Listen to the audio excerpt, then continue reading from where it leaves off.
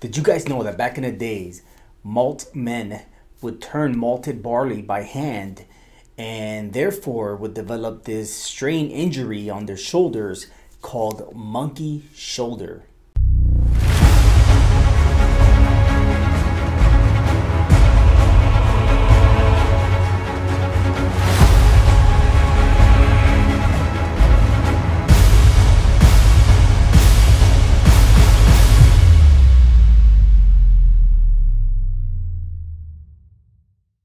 Alright guys, so welcome back to Bottled and Bond, and today on Mix It Up Fridays, we're gonna once again take a trip over to Scotland, and this time we're gonna visit the Speyside area of Scotland. If you guys remember, that's right above the Highlands, and we're gonna go visit the Monkey Shoulder distillery. Now, one thing that's neat about Monkey Shoulder is that it's just like the other single malts, but the difference is that they actually source their whiskey from 3 different distilleries, and that being Glenfiddich, Balvenie, and Kinninvie. I think I said that right. So what they do is they mash it all up together to combine this blended whiskey, and they call it Monkey Shoulder. Monkey Shoulder is coming in at 43% alcohol by volume, making it an 86 proof. Now, going back to what I said in the beginning, how back in the day, the malt men would turn the barley by hand, and known fact, they actually still do, but the injury no longer exists, and the injury they would sometimes get was called monkey shoulder, hence the name Monkey Shoulder.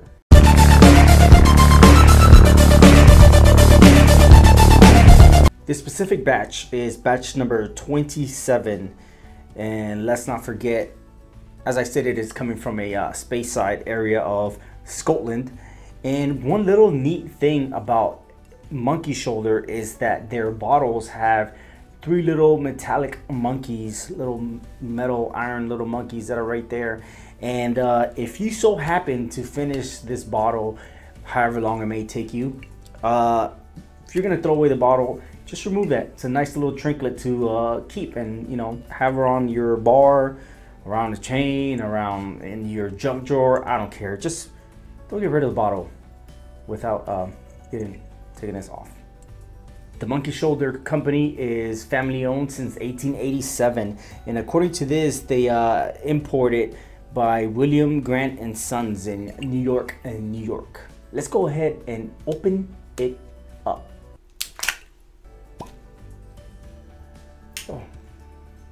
Fairly sweet honey notes, glaze, aromas. Not peated, of course, being that it's a Speyside, but you kind of get that light barley, a little, it's almost like a rye smell with a very small nose of corn, although this is 100% malted barley.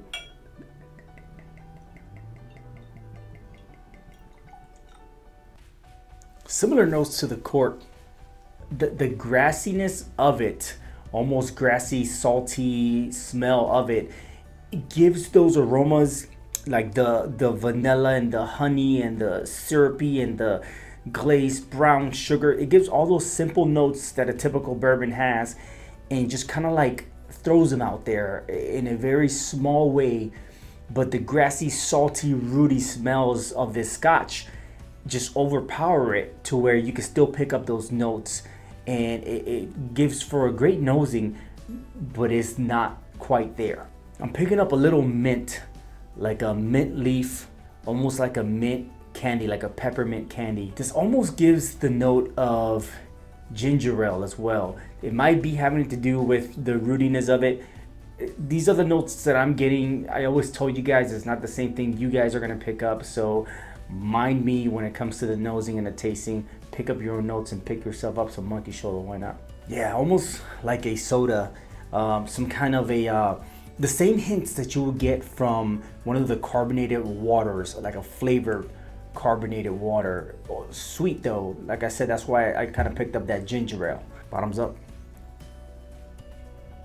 There's that grassiness, smokiness.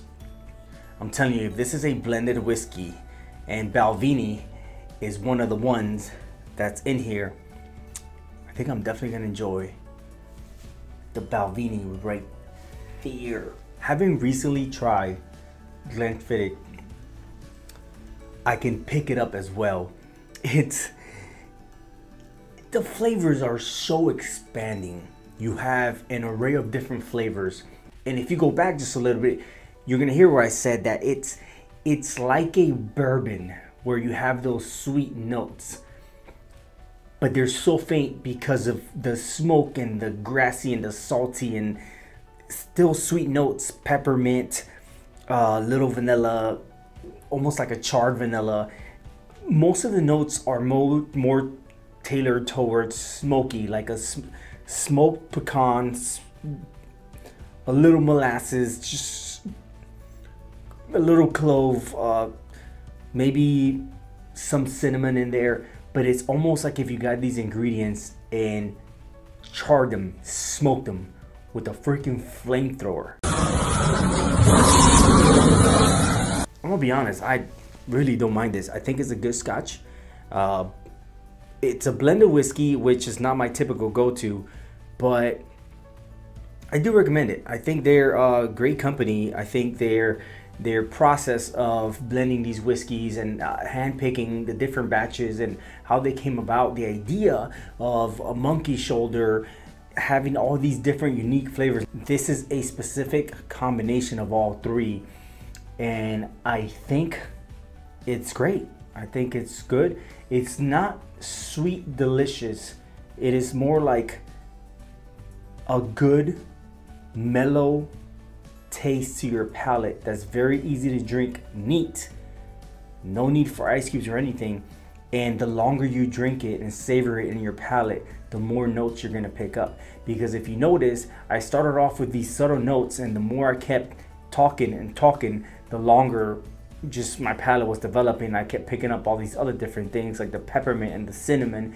And then I said it was more like a char, like the smoked almonds. The bite is so mellow, and I think that's what makes it easy to drink. As it goes into your mouth, you feel no burn, no bite, no nothing. And as it hits the back, it's so mellow and smoky. It's like a good mustardy smoke with nuts and pecans and almonds and just different nutty, smoky, a little mustardy flavors to it. That's delicious. Gets my vote. Nonetheless, ladies and gents, if you thought anything different, go ahead and leave in the comments below. If you guys have any suggestions on what I should be reviewing next on either a Monday bourbon or a Friday any other whiskey, go ahead and leave it in the comments below. Hit the like button. Please share, subscribe if you haven't subscribed. Tell your friends about it. I appreciate you guys subscribing. I appreciate all the likes, the comments, and every single view that I've gotten ever since I started this show. Please drink responsibly. I'm Ozzy. This is Monkey Shoulder from Speyside region, and this is Bottled in Bond. Cheers.